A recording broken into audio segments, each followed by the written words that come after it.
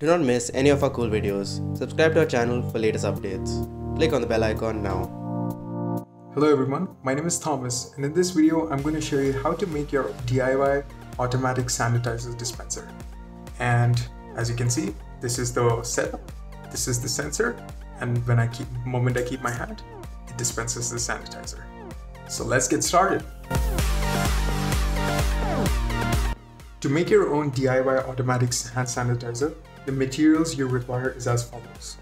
An empty jar, a DIY automatic hand sanitizer module. The link to buy this module is given in the description. A 3 to 5 volt submersible DC pump. A USB cable with a power adapter. Any phone power adapter will do. A tubing, double-sided tape, and a flathead screwdriver.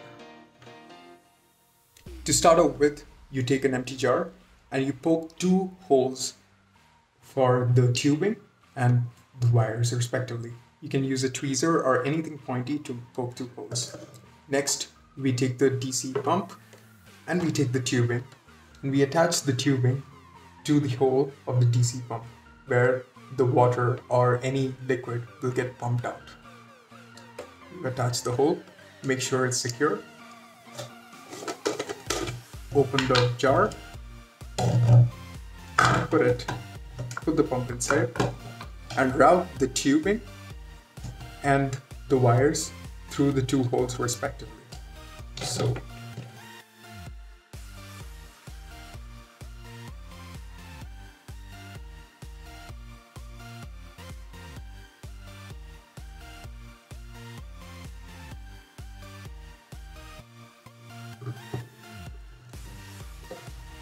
once you get the wires out here, you then take the module.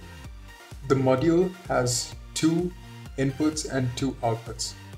The inputs are for the power and the output is for the motor. This part of the module is the sensor, and this is the part that's going to sense the hand when it's close by.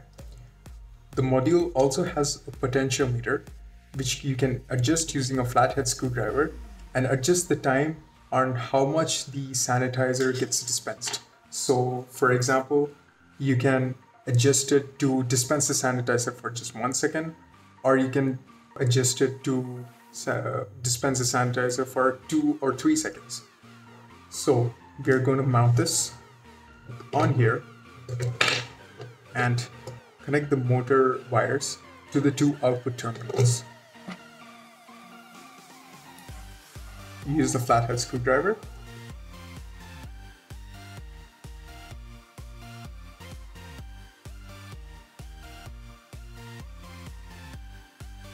Make sure the wires are tight and it doesn't come out.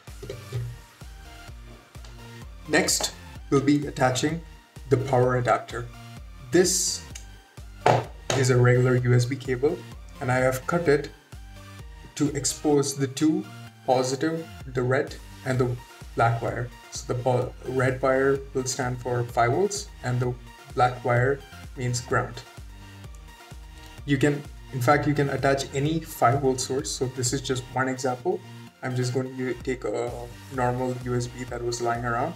I cut it and I exposed the red wire and the black wire.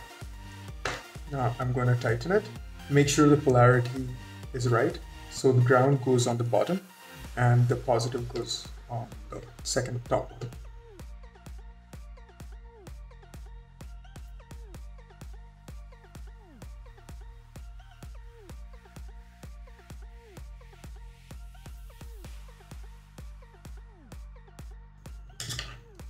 Make sure it's secure. Looks like it's secure. Both the wires in both the input power wire and the output motor wires are secure. We secure the module onto the jar and we put the sensor in such a way that it faces the tube. So it detects the hand when the hand is close to the tube.